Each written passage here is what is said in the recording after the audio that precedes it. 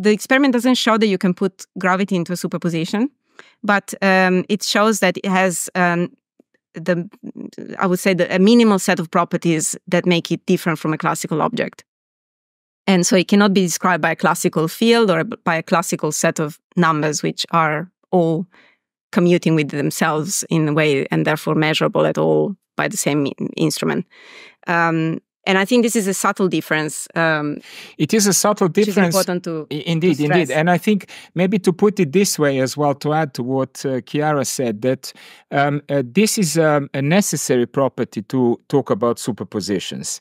If you didn't have this, then clearly you wouldn't even have superpositions of different spacetimes.